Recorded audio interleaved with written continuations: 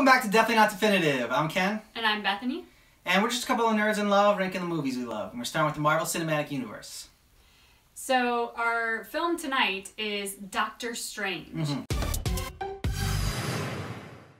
When we score these films and we rank them, we're not ranking them based on what our favorite Marvel movies were. Right. You know, we could have just done that just in one big video. We're trying to go and trying to score these films based on the categories that we think fit into what makes up a great Marvel movie, kind of from what they've showed us. Like, they've showed us that, you know, they care about humor, they care about heart. Action, obviously. Action, obviously. Female empowerment's become a big part of them. Yeah, female empowerment's become a big Marvel. thing of it. The different side characters, because the Marvel universe is so big, and they have interconnected all these different movies, bringing different characters into their movies and making them kind of an essential part of it. Our first category is lead male and lead female likability. So the two lead characters in this one are Doctor Strange and Christine Palmer. Oh, no, wait. It's not Christine Palmer. I thought it was Christine Palmer. So when he said that, I kind of looked at him like he had two heads, and I said, of course our female lead is the Ancient One. So for Doctor Strange, I gave him a 3. I thought he was a badass in this one. You know, he's super intelligent. He's a brilliant surgeon, even when he loses his hands.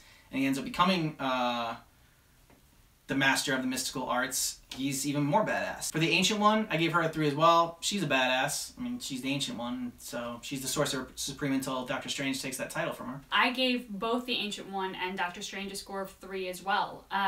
For the Ancient One, there's no question. She's a badass. With Doctor Strange, when he starts, I thought of him as maybe a score of 2. I mean, he's a brilliant guy, and sure, maybe I'd grab a drink with him, but he's kind of a cocky, arrogant, obnoxious, egomaniacal douchebag. So not exactly somebody who I'd be overly attracted to, not just in like a romantic sense, but in sort of any sense. But where he ends, he's willing to self-sacrifice, he's willing to take the big risks to save other people, and he's grown a huge amount. So sort of Doctor Strange at the end, I'm like, he could maybe be a candidate for a 4. So you got a 3 because that's the happy medium. Next category is lead male, lead female bangability. So unfortunately, both these characters got a 0 for me. Doctor Strange is kind of a surprise there. I haven't given a male character anything past a 0 so far. For the Ancient One, I don't even think she'd be interested in sex. So for me, the Ancient One got a 0. While she might have some cool mystical something or another, she doesn't strike me as a sexual being. So yeah. I don't necessarily believe that she's going to use those in the bedroom or yeah. It doesn't take away from her character. I think she's still, I mean, she's still a badass and she's still a great character despite the lack of bangability or whatever. It's not like, this isn't a category that we need, but it's just a category that bumps people up. So, you know, if they can be, you know, someone they want to be friends with and they're super attractive, like, you know, the sexuality's there and everything, and the relatability, that just boosts their score up more, but doesn't mean that we don't like them or they're not a likable character or not an enjoyable character if they're lacking these elements. Exactly. For Doctor Strange, I gave him a score of 3, which is, you know, I think he could teach me a thing or two. And that's pretty much all. That's what you always give, like, arrogant douchebags. You're like, I hate them, but in the bedroom, hey, they're probably pretty great. I didn't say hate, because there are definitely arrogant douchebags on the villain side who get a 0 bangability. Robert Redford, who is an incredibly attractive guy, but definitely got that score. I think this is for the guys who start out with they disgust me sort of personality and end with the good personality, but like there's a whole 2 to 3 hour movie in between that I'm like, meh. Like maybe by the end it's, you know, a little bit more sex, like morning sex and shower sex, but like the beginning was don't touch me with a 10-foot pole. So like our next category is lead male and lead female relatability. For the Ancient One, I gave her a score of 0.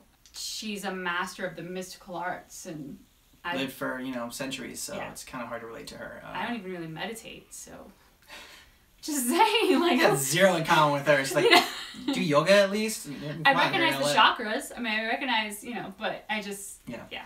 And for Doctor Strange, I gave him a score of 1, which is, you know, I know some people like that exist in the world, basically. And that's actually, those made my scores exactly. I gave the Ancient One a 0, and I gave Doctor Strange a 1 as well, pretty much for the same reasons. Up next is the villain.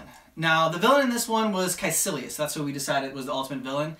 Dormammu, it makes an appearance as well. He makes it onto our side characters list later. It kind of mirrors Guardians of the Galaxy, where you had Ronan and then you had Thanos. It's like, yeah, Thanos is behind the scenes pulling the strings, but he's not really a big character in the film per se. So Kaecilius' end goal is to bring Dormammu to Earth and encompass it in all of darkness, the dark world, the dark dimension. Who's affected by this? Well, I said 3. A world's health and happiness is at stake. Oh, see, I didn't think anyone was really affected by this at all. I gave it a 0. I give it a 3 too. It's clearly a 3. I mean, so I just want to see your reaction. Our next category is how strong is the villain compared to the hero? I thought Kaecilius was a 4. I thought he was significantly stronger than the heroes. He can alter the world itself and change the shape and make Doctor Strange running on a treadmill, basically on a piece of wood.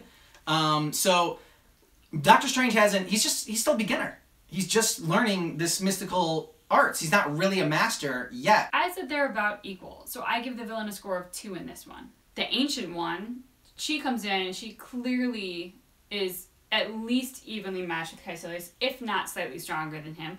And now you throw on the Ancient One in there as well. Hero team and villain team. I'm adding Dormammu to the villain team, so now they are significantly stronger. I think gets a 4. I win. Actually, Doctor Strange still beats Dormammu, so I don't... He doesn't beat Dormammu. No. They make a negotiation, all right, at the end. And Dormammu says, okay, you know what? I'm bored of just killing you over and over and over again. Dormammu's clearly stronger than Doctor Strange. Get to use parlor tricks. They got these little time stone tricks. Doctor Strange outsmarted him. This movie should have called Dormammu so much better than Doctor Strange. What? Do you care about the villain? I went back and forth. Between 0, no, not at all, and 1, well, I just want our heroes to win. Ultimately, I gave him a 1, that I just want our heroes to win, so. The way he does that underhanded stab to the Ancient One, he fights dirty. Plus, he's got serious eyeliner issues that just annoyed the heck out of me. So, he was annoying enough that I wouldn't mind seeing him dead. He gets a score of 2. Villain bangability. So, after all of that... He gets a 0. Yeah. Yes, he does. Our next category is side characters. So, who do we have for our side characters? We have Dormammu, Christine Palmer, Mordo, Wong, and then... The Cloak. The Cloak. I gave Dormammu and I gave Mordo a 1. I said they were just there for the plot. I actually had the exact same response. Oh, wow. Yeah. So we are very similar in this one so far. Dormammu and Mordo both got a score of 1 from me as well. They were just there for the plot. So my 2 is Christine Palmer. I just got 1 in the 2 category. Oh, wow. I said that she makes our hero, Stephen Strange, more likable, redeemable, and relatable. And really, I think it's because Christine grounds Doctor Strange. She gives him a little bit of drama with relationship issues. She also cares about him. He obviously cares about her. So there's a little more of a human element that comes out of him with Christine. Okay. And for me, I gave Christine Palmer a 2 as well. For very similar reasons. I think that her relationship with Doctor Strange and their banter back and forth really makes Doctor Strange more relatable and more likable. I have a feeling I think I know what you're going with Wong. You might have given Wong a 3. I gave him a 2. I said that Wong's relationship with Doctor Strange, I really like their banter as well and their friendship. So I ended up giving him a 2. I did give him a 3. In a movie that does not have a lot of comic relief, his character did seem to be the comedic character that was put in here. And I think the comedic character was the Cloak. I thought Doctor Strange's cloak was hilarious in this one when he wipes the tears from his eyes. Oh God, and it's just the cloak is funny, and the cloak reminds me a lot of the robot from Iron Man, from the original Iron Man, and I loved that robot, and I love this cloak as well, so I gave him a 3. And I think you're gonna laugh at me for this, but I actually gave the cloak the MCS. Oh my God! I was wondering if you were gonna do that. I knew he was gonna laugh at me for that. What? But the reason I did that... It's in it for like 20 minutes. I don't care. You still didn't let me have the dog from Hulk, so I'm having the cloak as my MCS. Wow. Okay. The reason that I did that is for several things. One, he becomes a very significant part of Doctor Strange. He is iconic as much as the man is, and a part of his icon. Yeah. So that's 1. 2, he kicks butt. This cloak has some serious fighting moves. Yeah. So, okay, the cloak's a badass. 3, the cloak is funny, as you mentioned. Yes. He's wiping tears away. He's jerking Doctor Strange back towards the appropriate weapon to use because Doctor Strange wants to go and get an axe off the wall. And last but not least, the cloak's got major heart factor. And I think part of that was the wiping the tears away at the end, but he really brings another human element to Doctor Strange. And he's kind of like in the same way that a pet would be. Like he humanizes him. He's funny, but he also brings heart to the mix. And for me, if you have humor and you have heart, I mean, I get very nervous when the cloak fights. If anything happens to that cloak, I am going to ugly cry. Like, there is no doubt about it. Moving on to the plot. Now, the plot in this one, I gave it a 3. I thought it was deliciously unexpected. We're being thrown into a world that we're not familiar with at all. So there's a lot of information getting thrown at you, so you really need to pay attention to this one. And for me, I think it got a 4 in part because of what you just said. I just think this movie was so visually stunning. It was. This is not visual effects, though. That's visual effects. That is a separate category. You can't put visual effects in the plot. It's a different category. But I think the two are related. Well, everything's related. May I finish? Only if you couldn't say the right thing. May I finish? I think because the mystical arts are so much on display through the visual element of this movie, to understand what kind of world Stephen Strange is really going into and the challenges that he's facing and what he's learning and why he has to learn it, you can't miss the visuals that are in this movie. To see what Kaecilius is capable of, to see what he can do, to see what the Time Stone is capable of and how that comes into play, to see what the Ancient Ones... I mean, there's so much magic and so much crazy stuff that's told not just through plot points and exposition from characters, but through the visual element and the magic that's on display that I think you have to be there to see it. Female empowerment. What role do women play in this movie? This is a very male-dominating cast. Yeah. So we don't have a lot of females to pull from in this one.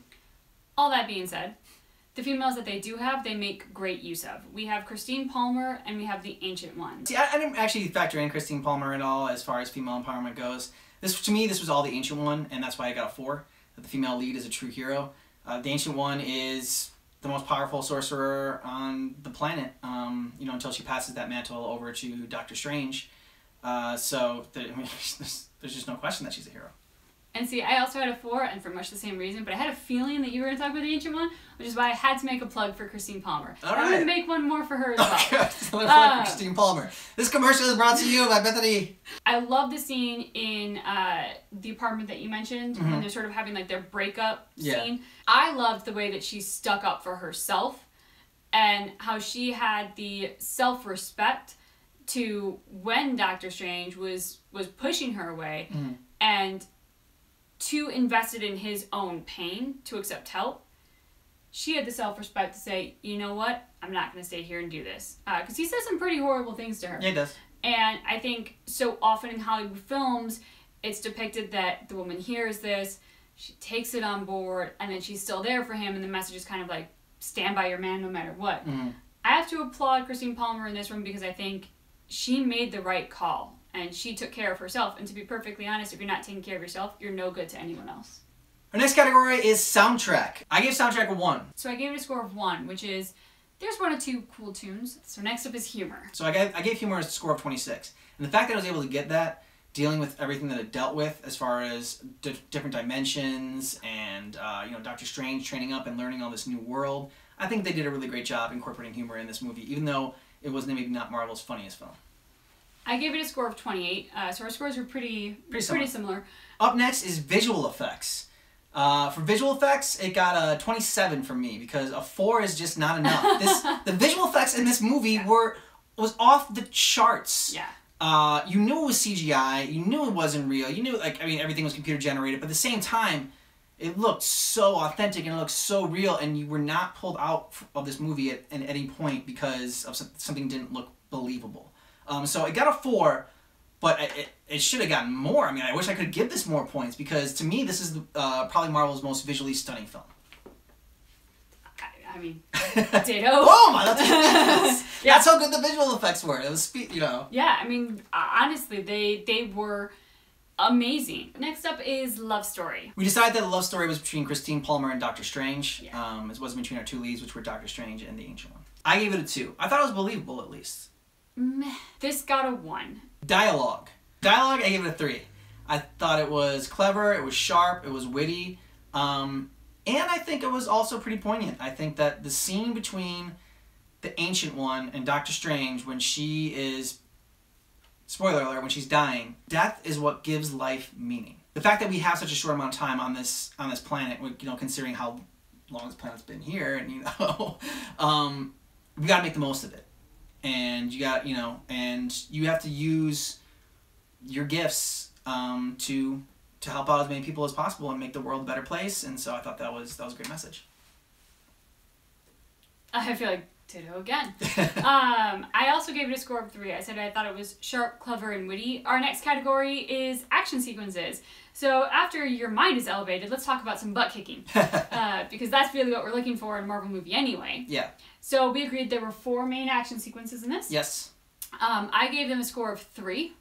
And so that brings my total action score to a score of 12. I did as well. I gave it a 3. So my score was a 12. Brings us to our final category, heart. How emotionally engaging was this film? I gave it a 1. I said it had a sweet moment or 2. Mainly the moment between Doctor Strange and Ancient One. I thought that was a sweet moment. But I never cried. I never got misty-eyed.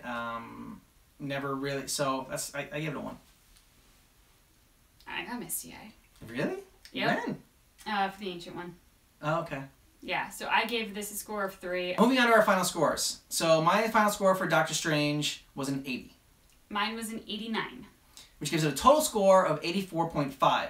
Which puts it just above Avengers Age of Ultron right now and right below Iron Man 3. If you like this film, go ahead and give it a thumbs up. Let the world know about it. And consider subscribing to our channel, because if we can get to 100 followers on YouTube, we're going to release a video of us doing a baby Groot dance as a thank you. And if we can get to 200 followers on YouTube, 200 subscribers on YouTube, like followers, subscribers, different places have different things. I'm thinking about Twitter now. If we can get to 200 subscribers on YouTube, then we're going to release a bad reenactment video we're going to do a scene from Age of Ultron, and we're going to do it horribly because we don't have a budget like Marvel does.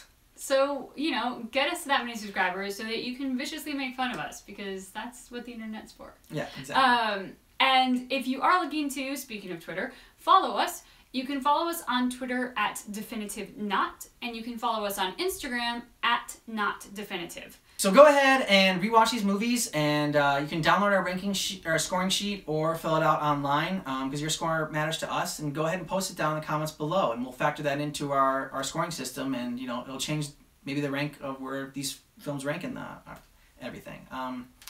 So our score for Doctor Strange was an 84.5.